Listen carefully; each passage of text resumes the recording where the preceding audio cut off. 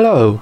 In this video I'm gonna show you the first things to do after setup on your Motorola Razr 60 Ultra.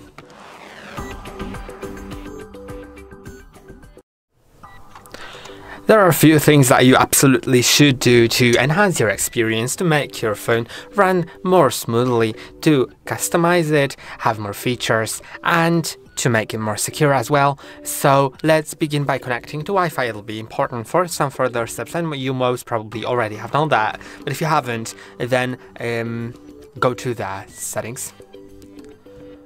To close out of that. Okay, go to the settings, then go to network and internet, Wi-Fi. Make sure that Wi-Fi is turned on and select the Wi-Fi network you wish to connect to. You may need to enter its password, of course, if it has one. Then scroll all the way down to system updates. Now click on check for updates. You can see that I am using the latest software, but if you have any software available, then feel free to update it. It'll make your phone run more smoothly, securely, and have the newest features. And once you click on download and install, it'll start downloading. You can continue to use your phone in the process, but later on you'll be prompted about restarting it. So restart it. The restart may take longer than usual, but after that the update will be applied.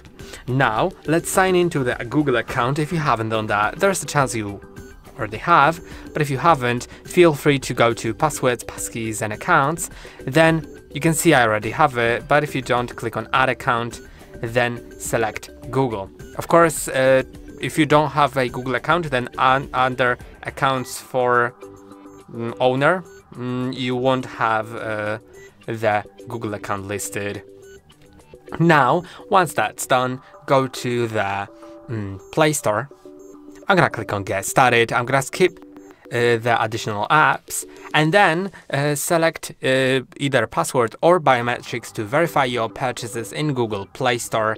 I don't have my biometrics set up just yet. I'm gonna show you how to do it, how to set them up in a moment. So I'm gonna use the Google account password.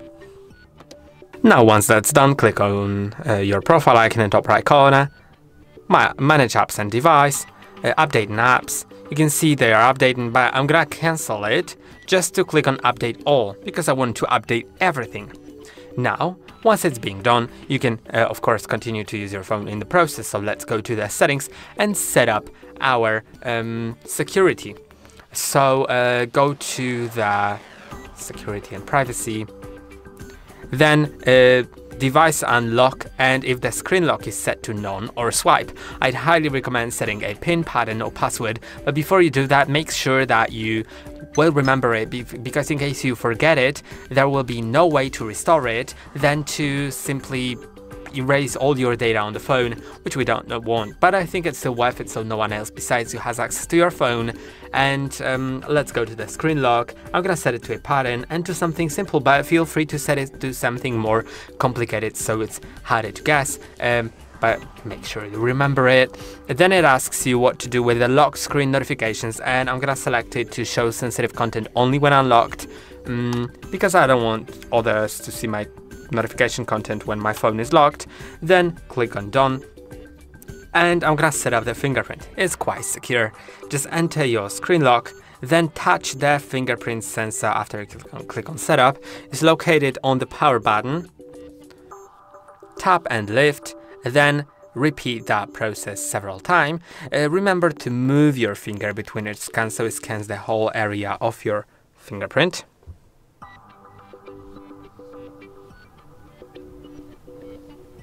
Once that's done, you can add another or click on done.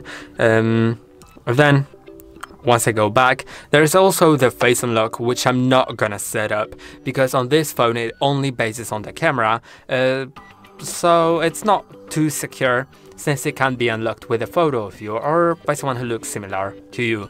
Although there are phones on the market that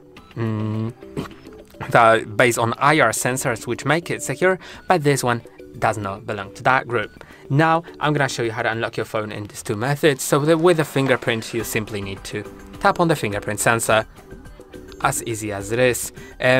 For the screen lock, I'm gonna try to click on the power button without my fingerprint getting in the place. Then swipe up, enter your screen lock, and it's unlocked. Now, since we got that, let's go to the next step, which is customizing your wallpaper. I know lots of people like to have their wallpaper personalized, so you can set something provided by Motorola, but you can also transfer it from your previous device, download it from the internet, or take a photo now. And I'm gonna take the photo now. Just open the camera app, now take the photo as you wish, and now go to the settings, go to the main screen of settings if you're not on it, home and lock screen, no, sorry, personalize, yeah. Then probably you'll just need to click on this first tile, and you can select a new wallpaper from photos created with AI, or select something provided by Motorola. I'm gonna select it from my photos. Just allow all access to the photos in my gallery, then select the photo you want to add, and now you can see how it'll look on either home screen or lock screen. These are the previews. It doesn't really change anything, but yeah, it should like give me a preview. Never mind, just click on set wallpaper. Now select where to set it on. I'm gonna set it only for the lock screen. Now once that's set, just you can see it's there. Now let's set up Google Pay. I think it's pretty useful. Google Pay lets you pay with your phone in stores by tap to pay without reaching out to your wallet for your payment card. And don't worry, it's quite secure since it's bank authorized, provided by Google, and requires your phone to be unlocked in order to use it to pay. So if you want to set it up, go to the Google Play, then search for Google Wallet. Let's search for that. Now you can see it's there. Click on install, and in a moment it should get installed, and once it is, you can open it, then click on view wallet. I'm gonna allow notifications, why not? Then add to wallet, payment card, and you can scan it with your camera, or if it doesn't load your camera, you can also enter details manually. Then you may need to verify with your bank via message, phone call, or simply bank app if you have it. And once that's done, you'll be able to pay with your phone whenever it's unlocked by just swiping down from the top of your screen twice to go to the shortcuts, then click on wallet. That'll open a wallet, and now you can tap your phone to the reader. Let's go to another step. I think there's like 3 steps in front of us, or even less. So you can see there's like Facebook, or maybe some other apps that you don't necessarily need to have on your phone. Of course, lots of people use Facebook, and that's absolutely fine. But if you want to get rid of it, or any other app, if any other app gets installed and it's not a system app, then you can press and hold on it, then click on app info and uninstall.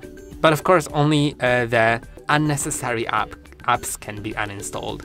The necessary ones cannot.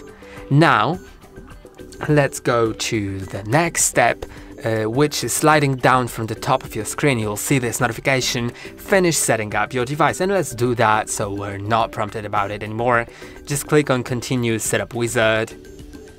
Now click on start, and you'll be asked if you want to set up using another device. And if you do want to copy settings, accounts, apps, photos, data, whatever from your previous device, then feel free to do it now, because later that option may be unavailable.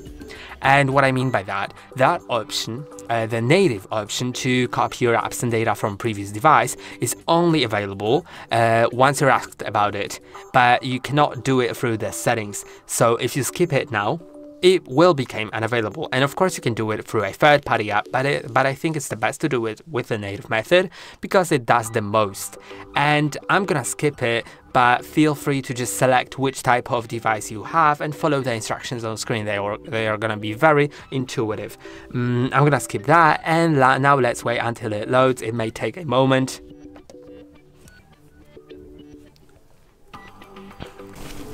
Now, feel free to either insert your SIM card or install an eSIM. I'm gonna skip it. You can do it at any time in the settings, but I guess it's the best to have it from the very beginning. So from the very beginning of using your phone, you can receive messages, phone calls and stuff. Now I'm gonna confirm my pattern for whatever reason. This is the last time you're asked about copying apps and data. After that, that option is unavailable and you can only use third-party apps. So let's click on Done Copy in my case. Then I'm gonna continue the setup. I don't wanna be prompted like the third time about the setup. So I'm just gonna skip Google Pay. I've already explained it. And okay, I was just asked to like leave the setup for one thing. Never mind. I'm gonna uninstall the Opera. I don't care about that. I already have Google Chrome and that's what I'm gonna use, but feel free to leave the Opera if you like it. Then if there's like Perplexity, the LinkedIn or Amazon Music, feel free to uninstall that as well. And now let's get to the last thing in this video, which will be in the settings in the battery. Then optimized charging, I believe. Yes, if you enable that, your phone will learn your charging habits and adjust the charging patterns accordingly, so your phone doesn't get overcharged overnight, for example, or at whatever time of the day, because if you plug it in at some certain hours each time, then it'll learn it and begin charging to 80%, then pause charging and resume before about an hour before you're expected to unplug your device, so it just doesn't overcharge and it improves your battery longevity. And that's all for this video. I hope it was helpful. Consider liking and subscribing. Bye.